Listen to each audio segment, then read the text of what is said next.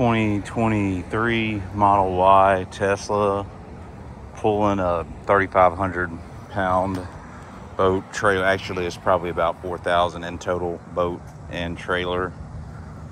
So it's about 500 miles an hour, or 500 pounds heavier than what it's rated for, but it's probably, the success here probably got a lot to do with the tongue weight. Tongue weight's important. Supposedly you want your boat trailer as level as possible to get the best efficiency, right? And the only way to get this trailer and boat level combination here on this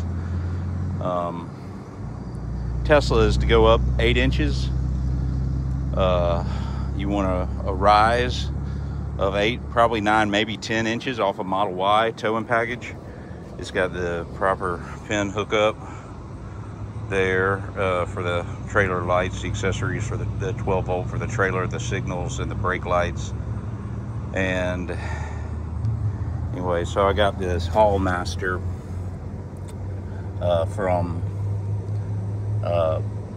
Harbor Freight, and then online I got this pin, this hitch pin silencer, so that it doesn't wobble or rattle in there at all. It's a really solid connection. It's rated for 5,000 pounds. Of course, we're only doing 44,000 at the most here.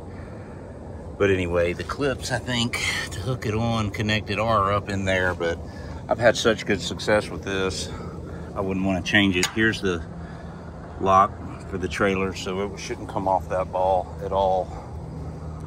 But anyway, yeah, that's how to do it, I suppose. Anyway, I've been able to get it all the way up to 80 miles an hour on the interstate, no problem.